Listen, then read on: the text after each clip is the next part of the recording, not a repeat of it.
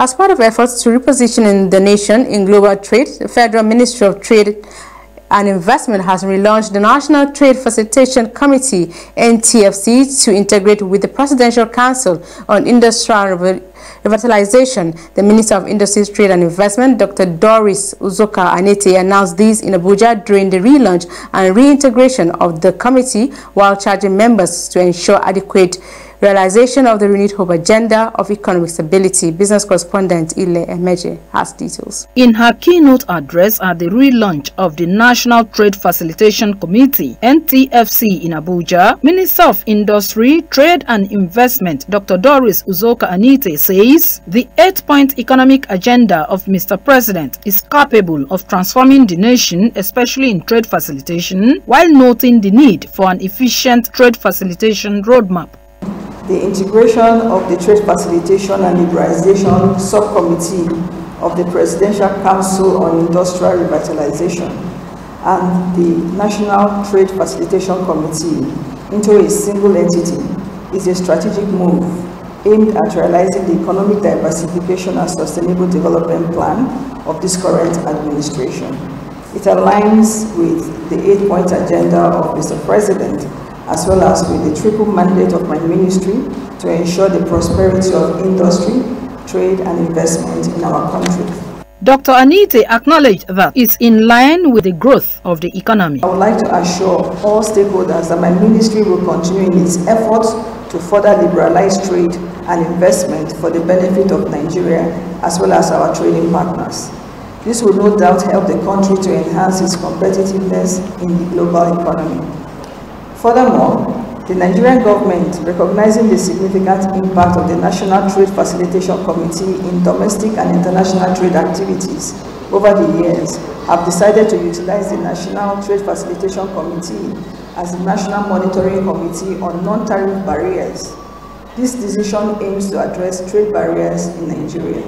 Also speaking, the Comptroller General of the Nigerian Customs, Mr. Bashir Adewale, reiterated support, referenced advanced technology while reiterating benefits. The timing of this relaunch is therefore very apt, as it allows us to adapt to the changing dynamics of international trade and position ourselves for success in the global market space.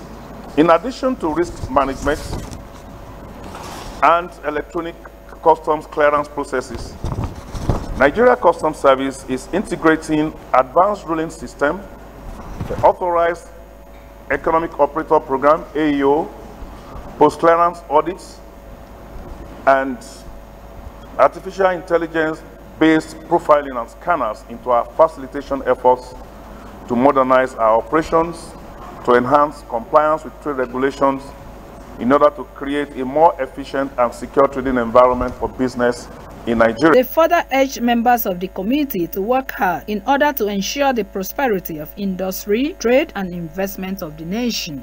Ile Emeje, ASO Television News. Effective collaboration across strata of society has been identified as imperative for economic growth, good governance and well-being of all citizens. Nigerian Country Director of International Alert, Mr. Paul Nyaloku Bemshina, alongside other stakeholders at the sensitization workshop in Abuja, applauded government effort while affirming resultant impact of collaboration. Again, correspondent Ile Emeje has details. Speaking in an interview at the sideline of a sensitization workshop in Abuja, Nigeria Country Director, International Alert, Mr. Paul Nyaloku Bemshina, noted relevance of the workshop, particularly on collaboration. I think there's been a long conversation around the relationship between the public and the police, but the police is Nigeria Police. And so what that means is that the police is owned and should be supported by Nigerians, as well as the police is run by the country and through taxpayers' money, and they should also support the public.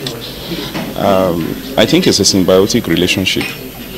The public need the police, and the police need the public. And when we talk about the public, we're also talking about communities that are underserved, unreached, and where coverage is really limited. Other special guests present explained that economic sustainability helps on an enhanced collaborative effort. Nigerians need to partner with law enforcement agencies in securing their communities.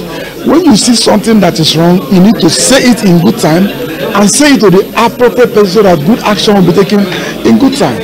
Nigerians need to be part of solving the problems we have. Participants cut across civil society group, security personnel, some economic actors, and members of the press. Because part of the basic necessities of life is food, clothes, and shelter. Shelter is about security. It's not just about a roof we put over our head. And if it is a basic necessity, we must do everything. Every hand must. Ile Emeje, ASO Television News. And that's the bulletin. Many thanks for staying with us. I am Zara Mantu Mohammed.